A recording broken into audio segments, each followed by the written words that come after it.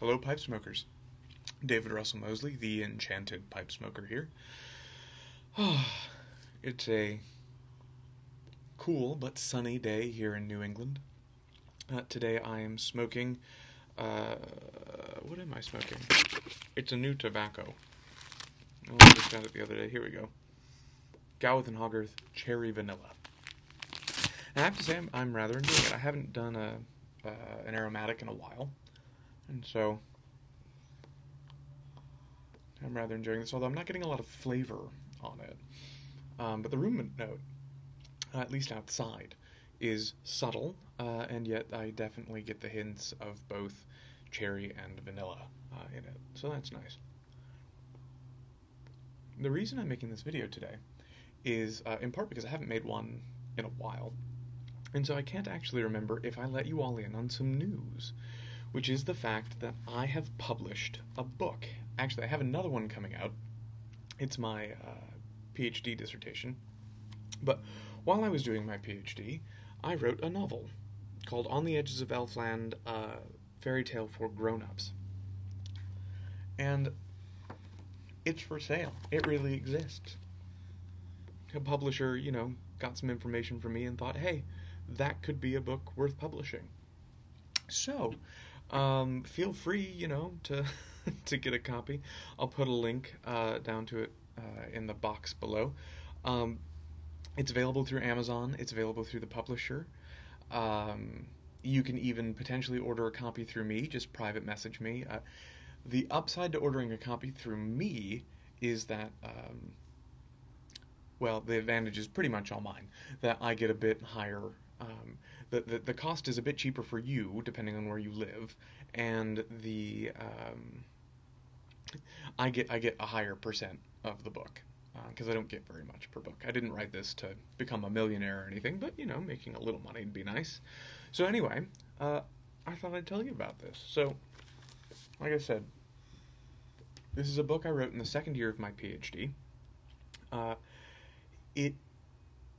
It's something that I actually started about 7 years ago, almost 8 now actually, when I was in a class on Lewis and Tolkien in college.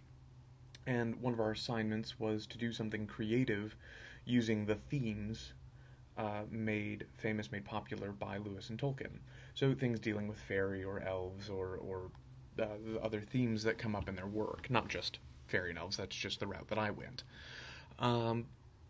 And so we had to write like the first 3 chapters, I think, and a 10-page outline. I think I had a 50-page outline. And I wrote most of it, didn't like how it ended, and just kind of abandoned it, right? Gave it up for a long time. And then in the second year of my PhD, decided, you know what, I'm going to work on this again, and I rewrote the entire thing. And now it's out.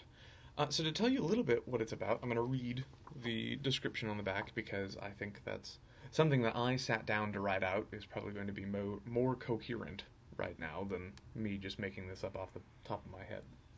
So Alfred Perkins was an ordinary young man who grew up in the small English village of Carlisle.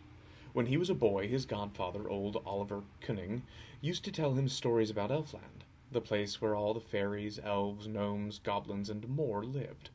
Alfred grew up believing in those stories. One day, Mr. Cunning told Alfred they had to stop spending time together. Eventually, Alfred stopped believing. Now Alfred has returned home from university and has made the startling discovery that his godfather had not lied to him, and that now his fate, along with that of the village, was tied to that of Elfland, and it was Alfred's job to save them both. So essentially, this story follows the path of this, 20-something-year-old kid, essentially, young man, as he discovers that things and people he used to believe in and then stopped are real again. I rather like the book. Obviously, I wrote it. But, sometimes you write things and you don't particularly like them in the end. I still like this. I think it's a good little book. It's not the best book ever written. I'll never make that claim. But I think it's a good little book, and I think there are probably a fair few of you out there in the YouTube pipe smoking community who might be interested in it. And so I just wanted to let you know. This isn't really self-promotion. It is a little bit, but this is more sharing news. I haven't been able to keep up with you guys as much as I've wanted to over the years, but I've always enjoyed the interactions that I've had with you other YouTube pipe smokers. And so I just wanted to do this little plug for my book, let you all know, hey, something kind of fun happened for me a couple of months ago. It's been out since September, and this is just the first opportunity. Really, this is one of the first opportunities I've had to sit outside and have a pipe.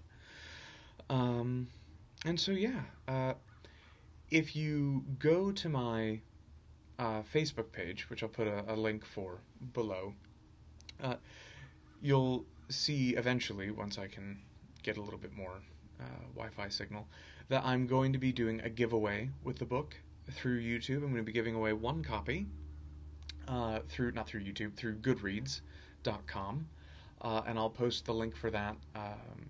And I'm going to do some live readings from the book during the course of the giveaway as people sign up for it and stuff, just to keep you all interested. And so anyway, I just wanted to let you know, I've got this book out. I think it's a good little book.